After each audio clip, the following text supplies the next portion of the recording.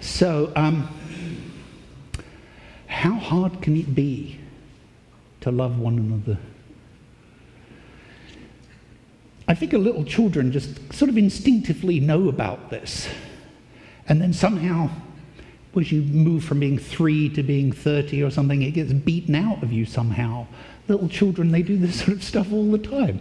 They just love each other. So, in this passage that I just read you, this passage is an important passage because it's part of this flow of this story, this dying, death, resurrection, new life story. And the point of the passage is to talk about what is this new life or abundant life, eternal life. What does it look like? And what does Jesus have to do with it? Those two questions. What's this new life look like? What does Jesus have to do with it? And then I had that passage that I just read to you. Now, on Fridays I like to meet in the mornings with a colleague of mine, whose name's Arnold, who's a United Methodist pastor, but is also, in my opinion, certifiably brilliant. He's one of those people I just feel so blessed to be able to meet with this guy. We read Hebrew Bible together, and he's sort of out there somewhere. You know, the Hebrew Bible is about this thick in Hebrew, and I'm not even sure Arnold owns a dictionary, because he just knows. Same with the New Testament in Greek, he just knows. And same with Akkadian and Ugaritic and everything else. He's just this huge source of knowledge. Anyway, Arnold is preaching from the lectionary, which is what we're doing. This is the lectionary John text for this week. And when I went in, I said, so, are you going to be using the gospel text? And he went, oh, so John 15. And he went, oh. And I said, I know, it's like the most complicated thing in the world. He said, as far as I can tell, there's only two possibilities. One is you stand up and you say to the congregation, love one another. And then you go and sit down and just call it a day. He said, and that's okay, that's fine to do that. Or, he said, you've got to find out what it is that Jesus is really talking about here. And he said, and that's complicated, isn't it? And I said, yes, it is. So I decided to go for the complicated one here. So if you want the, Jesus says you should love each other, just take a little nap, you'll be fine. That's an important message, and Jesus really did say it, that we should love one another. The passage for today, it has the word love in it 8 times, and fortunately for us, it's the same Greek word each one of the 8 times. So we know that there are lots and lots of different Greek words for love, right? So agapeo, which I usually say means something like to love like God loves, and phileo, to love like your brother loves you, brotherly love, hence Philadelphia, right? Or there's words for erotic love and all sorts of other things. This one, it's the same word in all 8, so we don't have to worry about different nuances between words or whether John knew the difference between them, which I would assert he did not, that he used agapeo and phileo interchangeably. We don't have to worry about any of that because it's the same word all the way through. So that's good. But there's this verse, verse 12. It's a very popular verse in Christian churches. Lots and lots of people know this verse. It's not quite up there with John 3:16, but it's close. This is my commandment, that you love one another as I have loved you. Well, what's complicated about that, right? It sounds like Jesus is giving a commandment, is commanding his disciples to love each other the same way that Jesus loves them, right? That's what it looks like. So that's nice. Except, just a few verses later, it says this: I am giving you these commands so that you may love one another. Loving one another isn't one of the commands. He's giving some commands so that you love one another. Loving one another is the fruit that comes from the commands. So at least that's what it sounds like here. So if you put them next to each other, what you notice is one of them says, this is my commandment, that you love one another. And the other one says, I'm giving you these commands so that you may love one another. Now, in Greek, it's the same word, translated once as that and once as so that. It's a little 3-letter word, ina, in Greek. Now, for those of you who think, oh, I'm not interested in the meaning of tiny little words, some of us are old enough to remember a time when a United States president, his ability to stay in office focused on the meaning of one tiny little word. Do you remember? Clinton? Yes, a few people are nodding. It was one tiny word. And what does it mean and how do you use it? And the whole presidency swung on this. Well, in a similar way, the whole message of Jesus swings on this. And it really does here. Now, if you were to go look that up somewhere, like one of the best-known dictionaries of the New Testament, Kittel's Theological Dictionary of the New Testament, it has 10 pages of tiny text on this one little 3-letter word. And it turns out that different authors, as one might expect, use this tiny little word differently. John uses it to denote purpose. So John will use it, for example, he'll have Jesus say, I told you this so that you do that. There's a purpose to him telling you. It's not just that you hear it, but that you do it. So I told you this so that you will do that. Those are called purpose clauses. And John likes to use this word in what are called theological purpose clauses and ethical purpose clauses. Those are his two uses. If there's a purpose, it's so that, or we might say in order that. And so if we go back to those two verses and we translate the little Greek word the same way in both verses, this is my command, says Jesus, referencing something. We're not sure what yet. He's referencing something. This thing is my command, so that you love one another as I've loved you. Now it fits in with verse 17, which says, I'm giving you these commands, these ones over here that we haven't figured out what they are yet, so that you may love one another. It's the purpose of the commands. It's a purpose statement, and that's how John uses this word. So the purpose of the commands is that we love each other, but loving each other isn't one of the commands. So you can see the difference in the different ways people have struggled to render this. The New Revised Standard Version, which we typically use when we're reading Scripture, that's verse 17. I'm giving you these commands so that you may love one another. The NIV, in what must take the prize as one of the most hideous translations I've ever seen, says, this is my commandment, love each other. They've translated the word so that, with a colon. They've translated a word as a punctuation mark, which if you've ever done any translating work, you'll know, you can't do that. That's just not, that's not good. But just look at these two for a minute. I'm giving you these commands so you may love one another versus this is my command, love one another.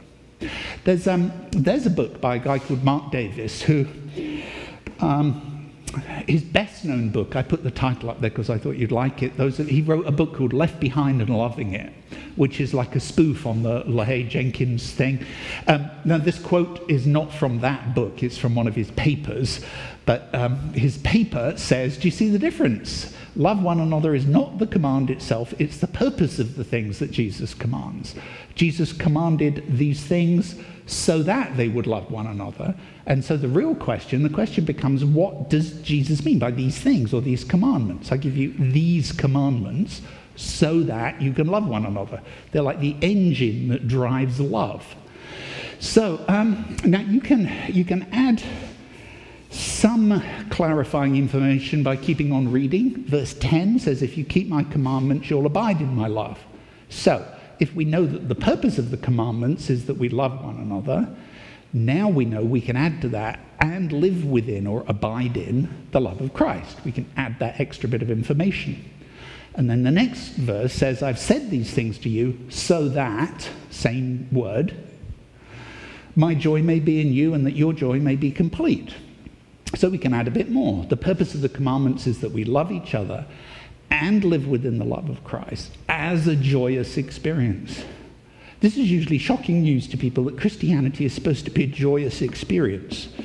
You know, it's not supposed to make you miserable as sin, as they say. It's supposed to be a happy, joyous, transformational thing. And that's what it looks like. Now, where is all this taking place? Because that helps us figure out what Jesus is talking about. This is taking place in the room where Jesus has just washed the feet of the disciples. And the passage in John that's divided up over many weeks in the lectionary, if you just sat down and read it all in one go, you'd realize that Jesus said these words that I just read out to you within minutes of washing the feet of the disciples. I figure it could be as short a time as 5 minutes, or if you speak slowly, it might be 10. But it's right there. He washes their feet, then he says all of this stuff about love. And the words, I think, are intended to illuminate these actions. So, when Jesus describes the foot washing, he says this: do you know what I've done to you? Do you? You call me teacher and Lord, and yeah, you're right, for that's what I am. So if I, your Lord and teacher, have washed your feet, you also ought to wash one another's feet. For I have set you an example that you also should do as I have done to you. And then in today's passage, if we put down verse 12, parallel to the end of that little passage about foot washing, I've set you an example that you also should do as I've done to you. This is my commandment. This, that you should follow this example, is the commandment, in order, or so that, you love one another as I've loved you. The foot washing thing is set up as the example that powers love, and the commandments are in reference to foot washing. Now, not literally getting down and washing each other's feet, although we could do that. In my experience, people in congregations don't like it very much because, you know, they worry whether they have good socks on and things like this. So, but it's an idea more than an actual practice.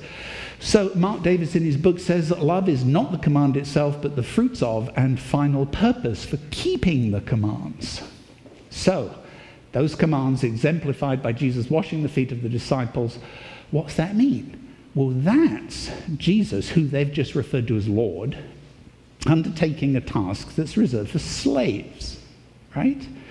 In Jesus' day, if you went to visit a rich person, by the time you got there, you'd have your sandals on, trekking through the sand and the dirt. Your feet would be filthy.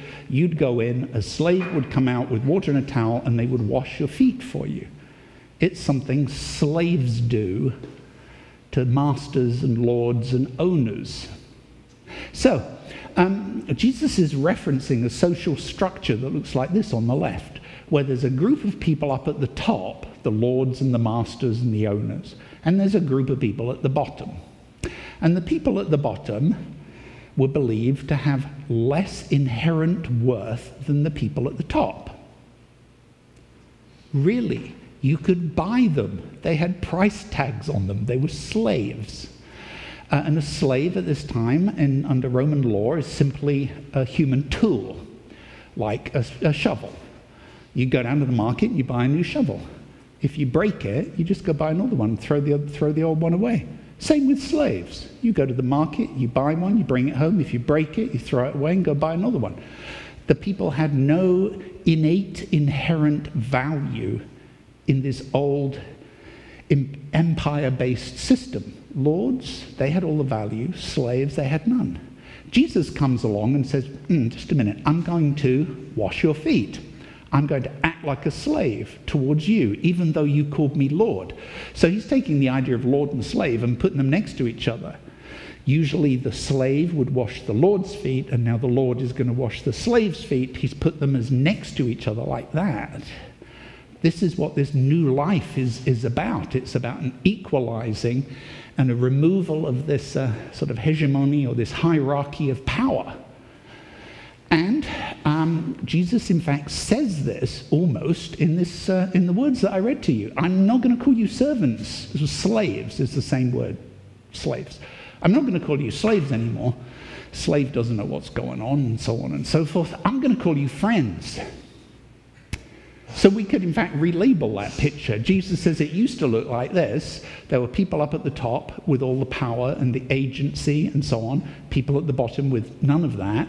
I'm going to reorder this, but we're not even going to use the same words. From now on, it's going to be friends. That's how we're going to look at it. And when we do that, that's what empowers one person to be able to love another. I think this is really true because if you've ever been in a relationship with somebody, not necessarily, a personal type of relationship, maybe at work or at school or something, but it could be a personal one, in which the person saw themselves as being up here and you as being down there, it's hard to imagine something that you could describe as authentic love being practiced in that situation, don't you think? I think actually it's impossible. I don't think it can be done. If I believe my inherent absolute worth is this much and yours is that much, the idea that we love each other it doesn't make any sense. It can't be. So Jesus says, in order for you to be able to love each other, you're going to have to restructure your thinking. You're going to have to see the world like this and not like this. That's what's going on in this passage. It's really important, I think. So it works like this. What does new life look like? You have to restructure your way of thinking about the world. So it looks like equality between people without these great big power and authority hierarchies. And that's what drives love. The first part is the commandment. The second part is the fruit of keeping the commandment. So that means we have serious work to do, right? It's not like Jesus walks in and just says, love each other. You're on your own to figure out how to do that. What Jesus says is, we need to stop thinking in terms of these hierarchical structures that deny inherent worth to people, like slaves. Why would he say that? Because I think Jesus really believed that we are made in the image of God. And if you're made in the image of God and I'm made in the image of God, then our inherent worth is the same. So it's really important about social order and social structure, what he's saying here. Now, it's a way of looking at the world. So what do you see when you look at a picture like this? I'm not really going to comment on it. I'll just let you look at it for a second. Slightly strange picture, but what do you see? See, if you see this, the one half of the picture was clearly somebody who was rich and had smartly pressed pants and nice black shoes, which I'm embarrassed to notice were identical to the ones that I'm wearing. So there's that. And then on the other side was the scruffy, torn-up pants and so on. If your first reaction is, this one has all of the money and power and this one has nothing, so this one's worth more than that one, and you see it like that, then Jesus would say, no. You need to do some reordering of your thinking here. Those two legs belong to the same person, of course, in the picture, don't they? So he's saying, look, no. It's got to be like this. They've got to be level with each other. The fact that one's wearing dirty old sandals and the other one's wearing smartly polished shoes has got nothing to do with anything. Both of those legs were made in the image of God, if God has legs. So, do you see that? That's the idea. Now, this idea of hierarchies of inherent worth is so embedded in our lives. I took this little quote from a book by a guy called Art Kleiner. It's called Who Really Matters? And then there's a great big long subtitle that I didn't put on. It's not a theology book. It's got nothing to do with, this guy's not a religious person. This is a book. Art Kleiner writes about how businesses are structured, how corporations are structured, and how corporations deal with, say, change structurally. That's what he writes about. Like in the days when suddenly telephones that you put your finger in and dialed went away, and smartphones appeared in a very short period of time. If you were a company that made phones, you better be reacting like this, right?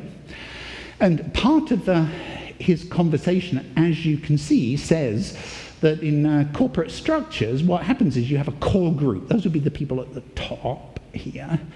And they send a message through the system and out into the world. And the message is that it's, as he says, it's not just all right, but it's mandatory to treat some people as innately worth more than others. It's mandatory. And you can see this when, perhaps if you think of a corporation, a famous one with a CEO whose name you know, who maybe had a salary last year of 15 million and then all sorts of bonuses and stuff for another 25 million. And you think about that person, and then you think about the person who cleans the toilets on the factory floor. The temptation to think about one of them as innately worth more than the other is almost overwhelming, right? It's just drummed into us. This person up here's got, this one's down, there's nothing. It's just pushed onto us all the time. Same would say when you watch a movie. There's one group of people who are called the stars of the movie. And then there's the extras. And these people are obviously worth more than those people. I'm not talking about necessarily in terms of money, but people idolize the one group and they don't even notice the other group. They think one group is innately worth more than the other group. And this is what Jesus is talking about in this passage, that way of thinking about things buys into the hierarchical structure that we've referred to as the empire, where you have an emperor at the top and a slave at the bottom, and that's what the system looks like. And Jesus objects to that strenuously because he sees the world more like this, that it doesn't really matter who you are, that you're equal to each other in terms of your innate worth. You are made in the image of God. You're equals to each other. And only when we see the world this way, when we train ourselves to see the world this way, does it become possible for one person to love another. Assuming you agree with my hypothesis that somebody up here and somebody down there, if they're in a relationship, that a love that means anything just can't work that way. It just can't. So it's only this way, once we set the scales, that the fruit of the commandment, which is love, can become possible.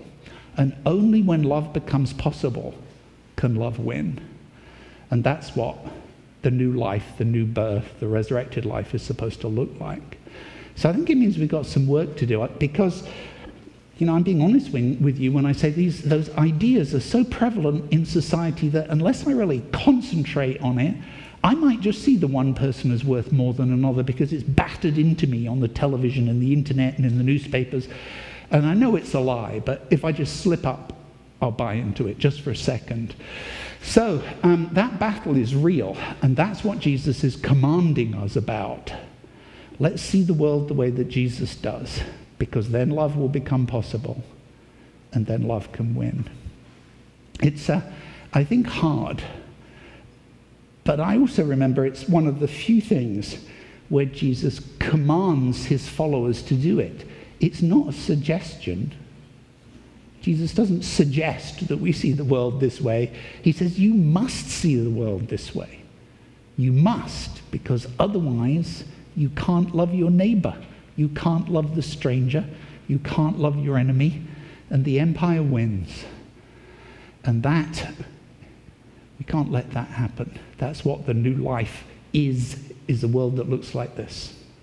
The fruit of the commandment, love wins. So we have work to do, brothers and sisters, to bring about a world that looks like this.